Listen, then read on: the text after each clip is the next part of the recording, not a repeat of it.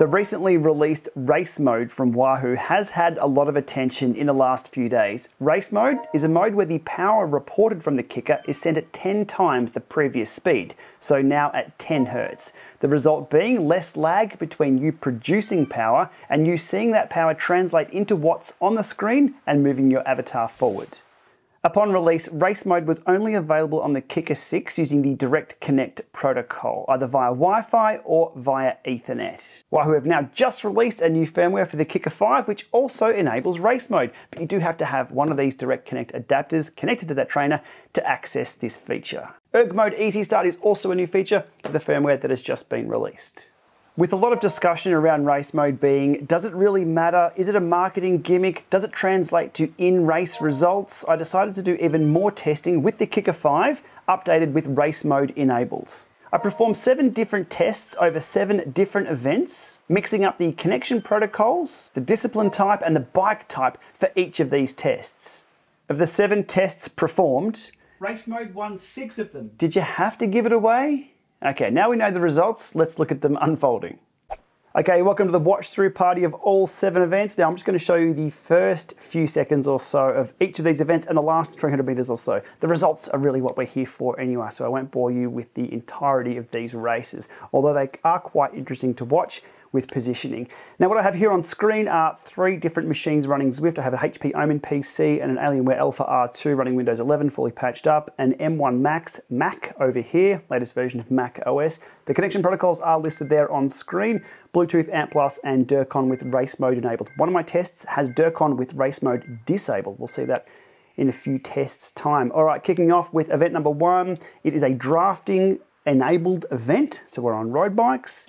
The Dircon with race mode gets a jump because of that, the quicker packets being sent, or more packets being sent earlier on. However, it doesn't maintain that number 1 position around the corner. Ant Plus dropping off a little bit, but that's the start there. So got the initial jump, but doesn't have the advantage right now. Okay, let's jump to 300 meters to go. Okay, rocking in at, well, 400 meters to go. Bunch is still together and the positioning is very, very interesting. I was able to surge the Dircon rider and put that rider in front when I wanted to.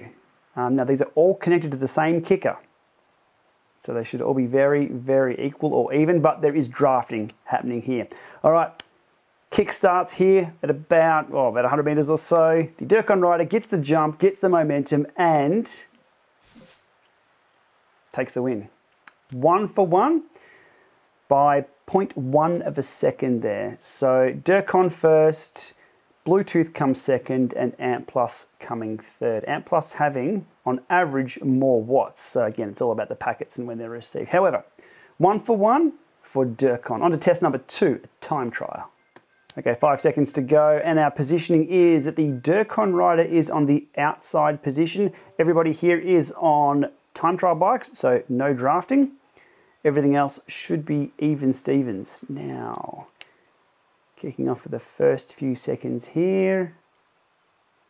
And again, Dircon has just a little bit of an edge, except coming into this corner, a little bit out of position. So we have Bluetooth leading, we have Ant Plus FEC coming second, and then we have, wait for it, Dircon with race mode just made up a position. All right, let's jump ahead to 300 meters to go and see where things are at. Well, because I forgot to make this an event and only limit it to 2Ks, I'm going to stop it just up here at the archway, but we are around about 200 to 300 meters to go. And we can see Dircon with race mode, with its higher frequency packets flying through there from the Kickr 5. It's in number 1 position. Number 2, we have Bluetooth. And number 3, we have Ant Plus FEC. And we'll take it on the line for the positioning around this corner. And we have, it's clear as day, Dircon taking the win, Bluetooth second, Ant Plus third on that one. Okay, 2 from 2 for Dircon. Let's try another test event on a different course with TT bikes. Similar setup for the bikes this time around, and the event is a time trial, 1 lap of Downtown Dolphin or Crit City or whatever it is, the Bell Lap. That's what we're doing 1 lap of. Okay, Dircon with race mode gets the jump again. However, it does have the positioning of the inside there for that turn. Don't be fazed by the wrong bikes being shown. Zwift just doesn't update when you change bikes. So everybody here is on a time trial bike and is not drafting each other. But there is some positioning effect, I feel. But this is why I ran multiple tests. So I wanted to make sure that there was consistency there, not just some randomness. Okay, so first few seconds of this event, before we jump through to around 300 to go, we have Dirk on race mode in the lead. We have Ant plus FEC coming second, and we have Bluetooth closely following in third. All right, jumping ahead. Coming in at 300 meters to go, and not much has changed from what we saw earlier on. Dirk on race mode has a bit more of an advantage. A little further down the road, Bluetooth coming in second place there, and Ant plus FEC's dropped right off. That's yeah, quite the distance there, with everything being equal. This course is a little undulating, so whether those power packets being a little faster helps out. I'm not quite sure, but we have here the results. Dirk on 3 for 3, and we have Bluetooth coming second and Ant plus coming third. Now the next test, I turned off race mode, but still used Dirk on and ran this exact same event again. Things should be a lot closer this time between all three. 5, 4, 3, 2, 1. And as you note, up there in the connection protocol information, I have race mode turned off, but still using Dirk on. So over Wi-Fi using Dirk on, still gets the jump, but not too far off Bluetooth. Positioning this time around, Dirk on with race mode off, so back to 1 Hertz. Again, doing numerous tests just to make sure we're not seeing anything strange. And things are a lot closer now between Dirk on and Bluetooth. And Ant plus FEC is holding on. Right, jumping ahead to 300 to go. And as expected, things are a lot closer when they're all on 1 second update interval. The Mac may be on 3 second averaging, just FYI, so that may be showing a little bit different. But again, it's the results we're after. It doesn't affect the in-game positioning or in-game avatar movement, having that smoothing on in-game. So Dirk on and Bluetooth are, Dirk on and Ant Plus are going head-to-head. They're all very, very close for this event. Coming through the results there, you can see them pop up very, very quickly. What do we have? 21.3.5.7. So we have Dirk on with race mode off, still winning the event by a little bit. Ant plus FEC coming second and Bluetooth coming third. So 4 from 4 with Dirk on, but 3 from 3 with race mode on. To switch things up, I moved Dirk on over to the Alienware R2 and put Ant Plus on the Omen PC and changed the M1 to Bluetooth. So I just wanted to make sure it wasn't the Omen PC always winning because it has a higher processing power than the rest. So let's see how things go here. And no surprises, Dirk on with race mode gets the jump. Now this is a bunch ride with drafting enabled, so there will be that variable too. So Dirk on won't always win, it's not that much greater, but bunch positioning, especially coming into those sprints, do matter, as we'll see, as at about 300 to go. Okay, jumping here at about 400 to go. Now we have Dirk on, which is above me, with race mode, just sticking its nose in front and opening the sprint up from the front position.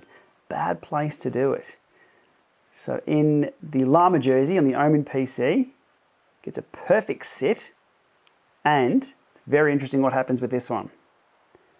Okay, sprint opens up now, front position for the front two, and the Ant Plus uses that momentum to roll through and beat race mode. We're using Dirk on, so we have a win to Ant Plus there. Now there's not much in it whatsoever. What do we have? 315.7, 315.7, 315.8 for Bluetooth. Looking back at the replay there, you can see the drafting effect taking the win effectively, because it gets the roll, the momentum, and then rolls past that rider. The actual win though was only 2 frames at 60 frames a second. So doing the math on that, what's that? 1/30th of a second for the win. So there really wasn't much in it, but credit where credit's due. Ant Plus did win that, but I do think it was down to that drafting. Okay, test number 6 was a replay of test number 5. However, I thought I knew how to put the Direct Connect rider ahead of everyone else at will, on demand, whenever I wanted to. So here's a test of that. Everything else exactly the same, except the method on how I race this. So direct connect rider with race mode on the Alienware Alpha gets the jump, but the Ant Plus rider comes through and gets a bit of a gap. That gap didn't last too long. We're all bunched up, and I was able to surge just a little bit at will and put the direct connect rider on the Alienware Alpha ahead of everyone else. Okay, let's jump to 300 to go, where I put that into practice to win the race. Okay, 300 meters to go in this event. All very, very close still, no breakaways, which really shouldn't happen given it's all connected to the same power source.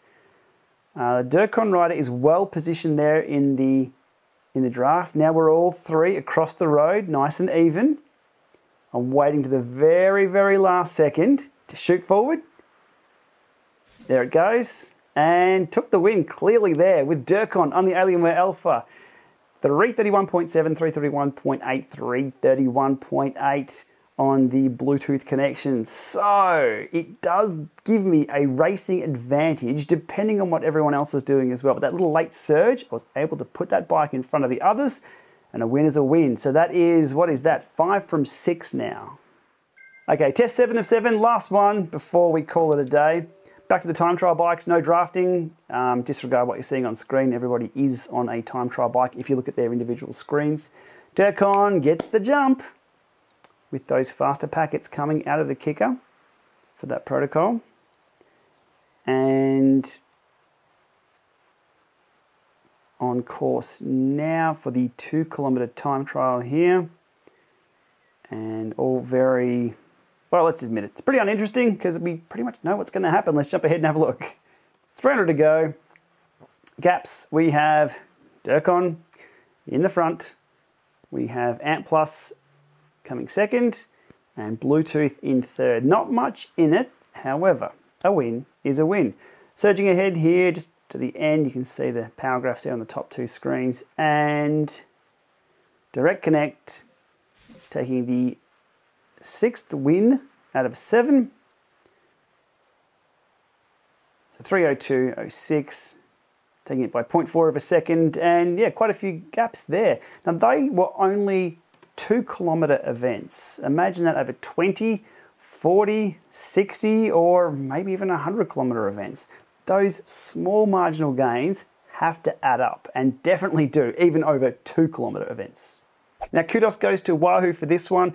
Originally they weren't going to release race mode this soon for the Kickr 5, but they did see everybody's feedback on the videos and other posts. Some of the engineers behind the scenes did some late nights, performed a number of tests, including the races you just saw then. I was part of that testing, and it has been rolled out. So awesome stuff from Wahoo. This marginal gain is definitely worth doing and definitely worth using if you're racing for sheep stations. Alrighty, and with that, we'll leave it there for today. As always, if you've enjoyed this, give it a thumbs up, hit subscribe to support this channel, and we shall see you soon.